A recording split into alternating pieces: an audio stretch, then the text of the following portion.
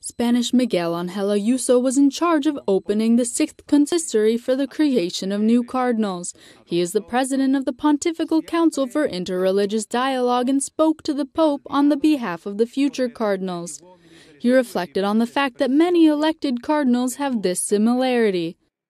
Siamo non pochi, infatti, ad appartenere ad ordini religiosi che si distinguono anche per il loro carattere missionario.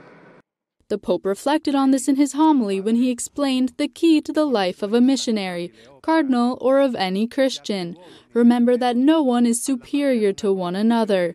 Everyone has needed God's compassion. Pope Francis gave the new cardinals this advice.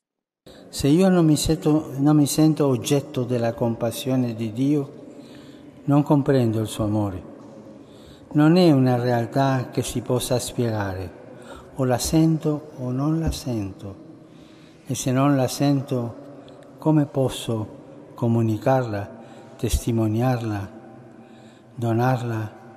The Pope told them that lacking this thought process is the root of many betrayals within the Church. Tanti comportamenti sleali di uomini di Chiesa dipendono dalla mancanza di questo senso della compassione ricevuta e dall'abitudine di guardare da un'altra parte, dall'abitudine dell'indifferenza. Continuing, Pope Francis called the 13 one by one. 3 of them are over the age of 80 and would not be able to vote in a possible conclave. This was the most emotional moment of the ceremony. The 13 elected knelt as bishops and rose as cardinals. After greeting the rest of the cardinals, as is customary in this pontificate, they went to greet the Pope Emeritus, Benedict XVI.